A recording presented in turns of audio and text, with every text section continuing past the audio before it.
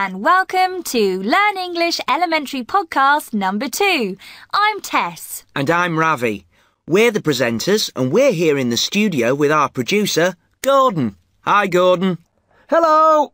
And he'll be back later with another one of his, jokes. Yeah. Now, last week I told you that Tess loved riding her mountain bike, and you've been away riding your bike this week, haven't you? I have, yes. Where did you go? We went to the Lake District in the northwest. Oh, beautiful. For our listeners who don't know, the Lake District is in the northwest of England, and it's a really beautiful part of the country. I went there last year, you know. It's a difficult place to ride a bike, though. Lots of hills. I like riding up hills. I prefer riding down them. Did you stay in hotels? No, we were camping. We took 2 small tents with us, and at the end of every day, we just put the tents up on a campsite. It was great, really relaxing. What was the weather like? Camping's great when the weather's okay, but when it's raining, it's horrible. Yeah, we were really lucky. It was really sunny. Well, it rained one day, but that was okay. Sounds great. I need a holiday. But, well, I think I prefer to spend my holidays on the beach. It sounds like a lot of hard work, Tess. I love it. I'm going again next year. I can't wait. But it's time to move on to the rest of the show. I know we've got lots of interesting people to hear from. So, let's start with our I'd Like to Meet section. In this part of the show, we ask people a simple question. Which famous person, dead or alive, would you like to meet? And of course, we ask them to explain why. Our guest today on I'd Like to Meet is Yasmin from Cardiff. Hello, Yasmin, and welcome to the show. Hello, it's nice to be here. Hello, Yasmin. Can you tell us something about yourself? Well, my name's Yasmin.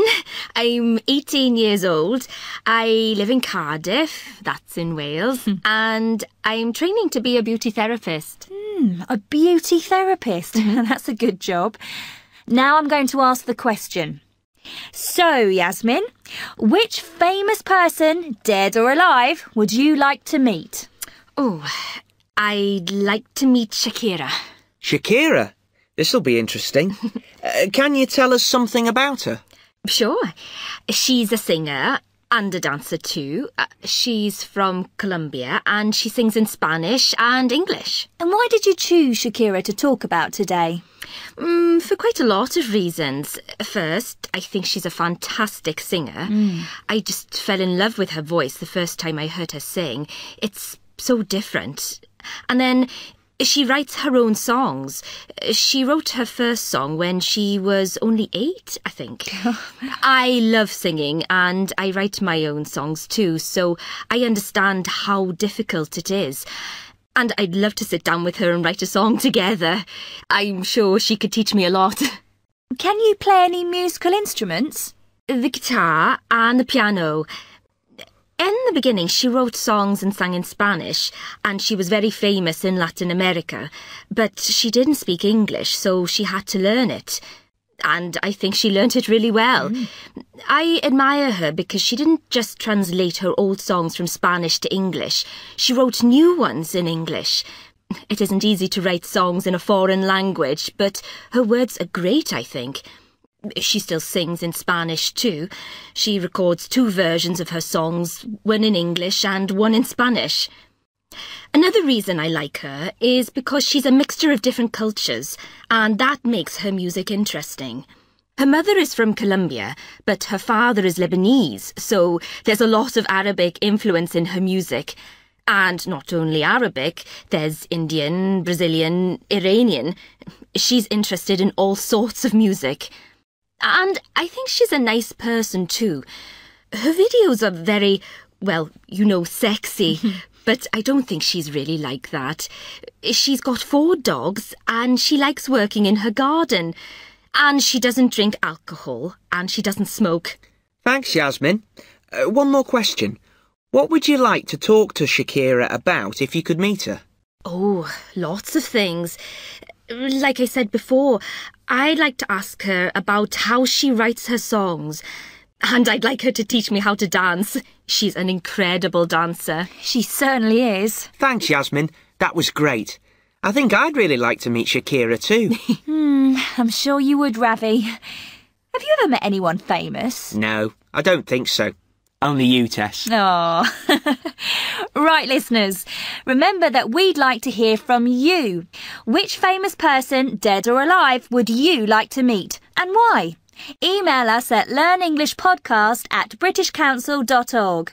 That's learnenglishpodcast, all one word, at britishcouncil, all one word, .org. That's O-R-G.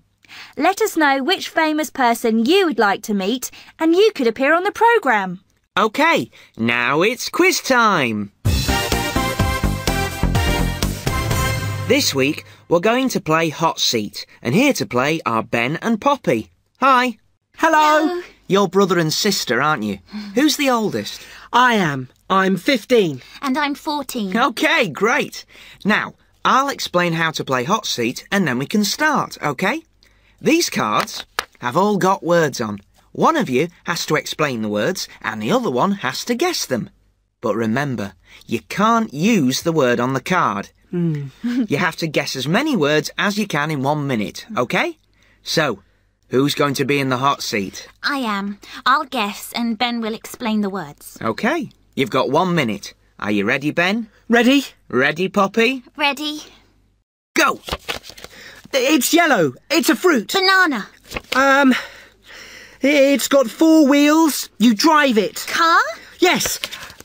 You eat it. You make sandwiches with it. Bread. You write in it. Diary. No, you use it in school and you write in it. Is it exercise book? Yes. It's a sport. Football. No. You hit the ball over the net. Wimbledon. Tennis. It tells the time. It's got 2 hands. A watch. No, it's on the wall. A clock. A big shop. You do all the shopping there. You buy food there. Supermarket. Yes. It's an animal. It's a pet. It says woof. Dog. It's green. It... Oh! Stop! Wow, well done. Let's count them. How many was that? I think it was 8. Yes, 8. Well done, you two. Well done. And if any of you listening have a good game we can play in quiz time, write to us and let us know. The address is learnenglishpodcast@britishcouncil.org. We'd love to hear your ideas for games we can play. OK, now it's time for Our Person In. This is the part of the show where we hear from people in different countries around the world. This week, we're going to listen to Rachel Glover. Rachel is our woman in Argentina.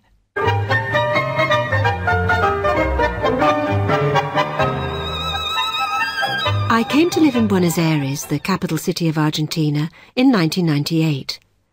On my first night in this beautiful city, I went for a walk in the streets near my new flat. In a small square, close to my home, I heard music. I went to have a look, and for the first time, I saw people dancing the tango. The tango is a dance that Argentina gave to the world, but no one knows exactly when or where people first danced the tango, or even where the word tango comes from. At the start of the 20th century, the population of Buenos Aires got much bigger, as people arrived from all over the world to start a new life in South America. More than 1 million people came from Africa and from Europe, Spain, Italy, France, Russia, Poland. The tango began around this time. For me, the dance shows both the sadness of these people who had said goodbye to their homes and also the hope of a new start in Argentina. An Argentinian friend told me that you have to learn the tango if you want to understand Argentina. I decided to learn this beautiful dance. I went to a tango school in the centre of Buenos Aires and joined a class. I was very surprised to find that my teacher was not Argentinian, but Scottish. Her name was Claire Flanagan. She came to Buenos Aires 15 years ago because of her love for tango. I fell in love with the tango, and now I've fallen in love with Buenos Aires, she says.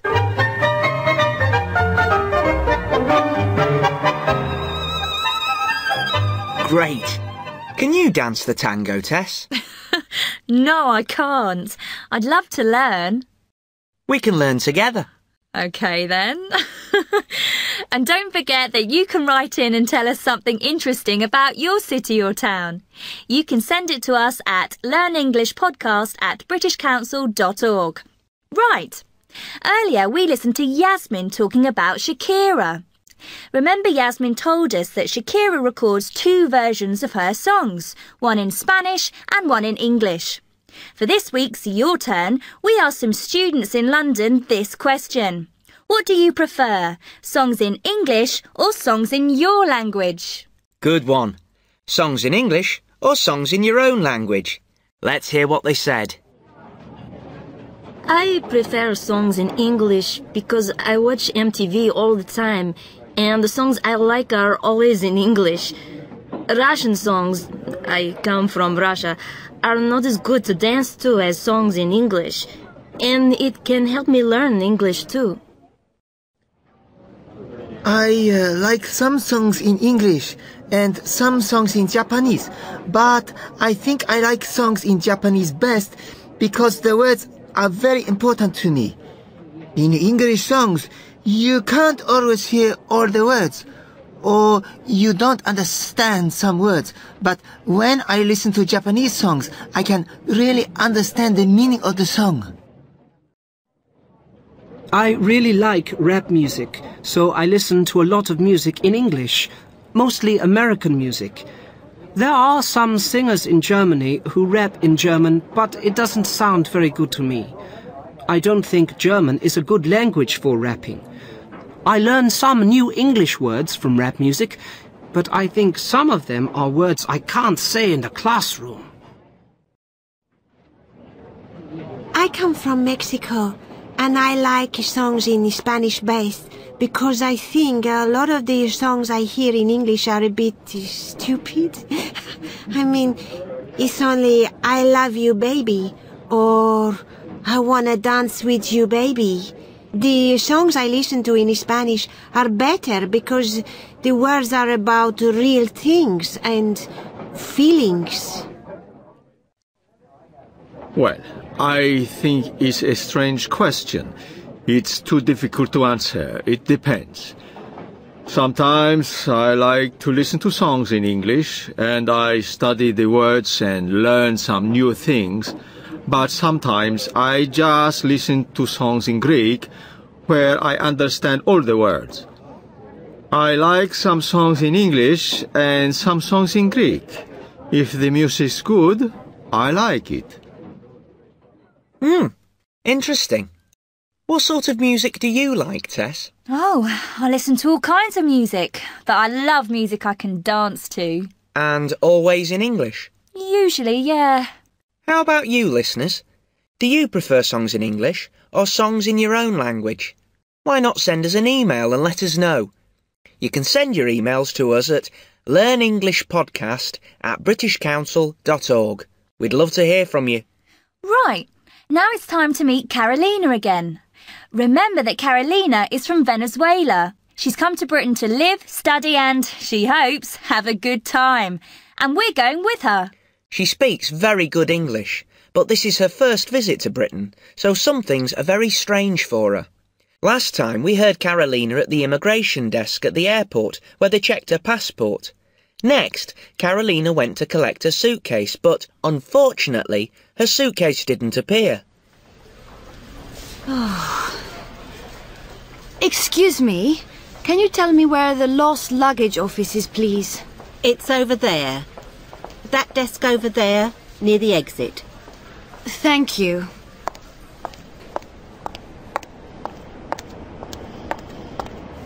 Hello. My bag hasn't arrived. What do I have to do? Okay, where have you arrived from? From Venezuela, Caracas. And you're sure that your bag isn't on the carousel? I'm sure.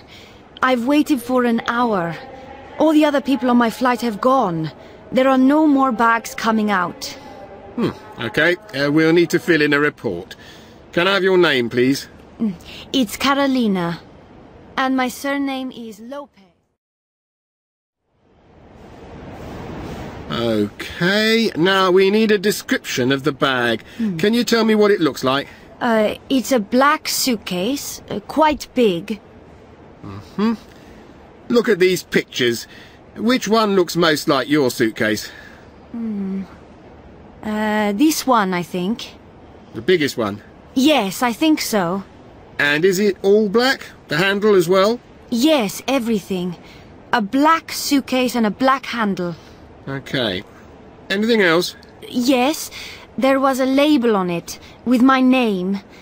And there's a little white star on the top, next to the handle, so I can see that it's mine. Little white star. Okay, anything else? No, I think that's everything. Okay, don't worry, I'm sure we'll find it. Can you wait a few minutes while I make some calls? Okay, thank you. Oh, poor Carolina. I hope they found her bag. Me too. We'll hear more next time, but that's almost everything for today before we listen to Tom, our English teacher. Just time for one more thing. Gordon! Yes, here I am. OK then, Gordon. Let's hear your joke for today. OK, it's a camping joke. Tess, you'll love it. Come on then.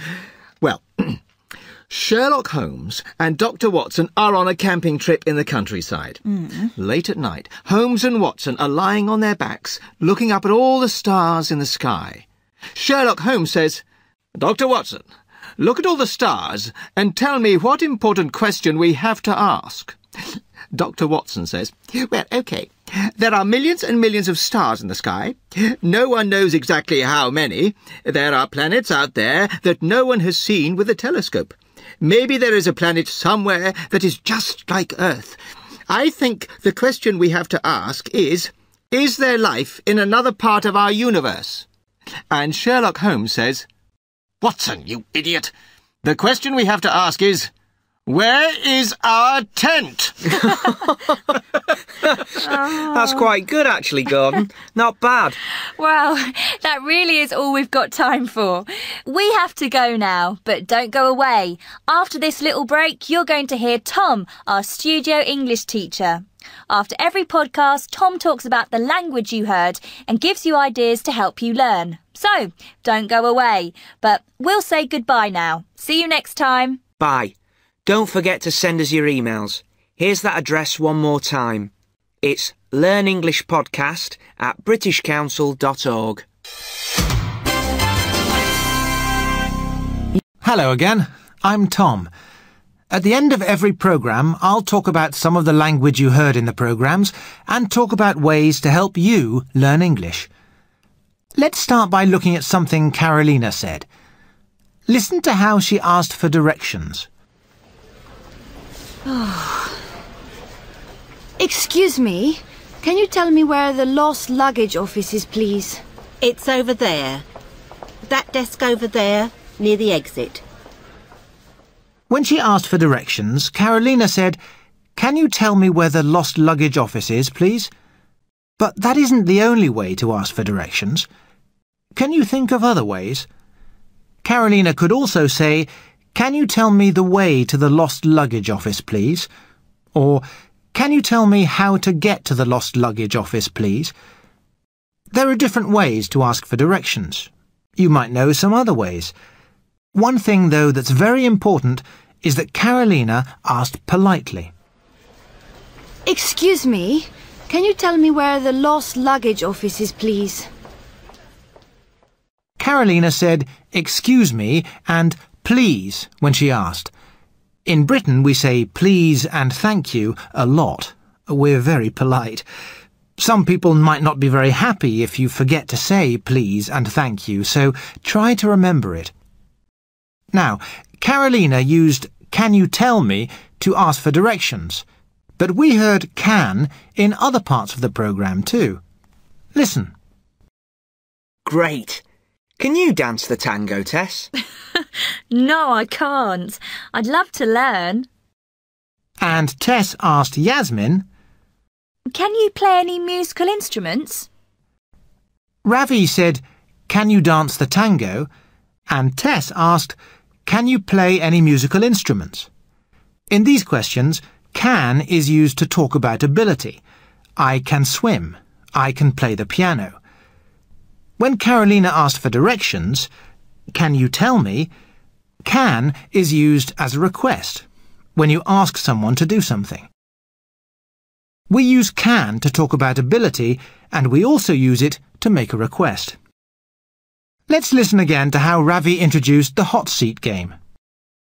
OK, great.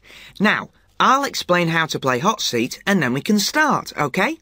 These cards have all got words on. One of you has to explain the words and the other one has to guess them. Ravi had a pile of cards and each card had a word on it. Now, maybe you don't have anyone around to play hot seat with, but writing words on cards can still be useful. When I learnt Russian, I got a pile of cards and I wrote a Russian word on one side of the card and the English translation on the other side. I put the cards in my coat pocket and every day on the bus to work I read the cards to see how many I remembered. Every time I learnt a new word in my Russian class, I made a card for it, so there were always new cards in my pocket. It really helped me remember new words. You should try it. And if you've got a friend to play hot seat with, that's even better. OK, I want to have a quick look at something else. After every podcast, I'll show you something that you can try to use in your own English, an expression or something like that. This week, it was something that Carolina heard in the airport. Listen again to Carolina describing her bag to the man. Listen to the questions that the man asks. Look at these pictures. Which one looks most like your suitcase? This one, I think. The biggest one? Yes, I think so. And is it all black? The handle as well? Yes, everything. A black suitcase and a black handle. OK. Anything else? Yes, there was a label on it, with my name. And there's a little white star on the top, next to the handle, so I can see that it's mine. Little white star. OK, anything else? No, I think that's everything. OK, don't worry, I'm sure we'll find it. When Carolina described her bag, the man said, "Anything else?" Carolina said, "No, that's everything." Anything else is something you hear quite a lot. You hear it in shops and restaurants. When you ask for something, the shop assistant or waiter may say, "Anything else?" to check if your order is finished. You can reply, "That's everything," or, of course, you can ask for something else. Remember that we usually use anything in questions and negative sentences. That's why the question is, anything else? Try to use anything else before the next podcast. OK, I'm going to stop there. I'll talk to you all again next time. Remember, you can send your questions to me at learnenglishpodcast@britishcouncil.org. I'll be happy to answer them. In a moment, you'll hear the address for the website where you can read everything you've heard in this podcast. Right, that's all for this time. Bye for now. See you next time.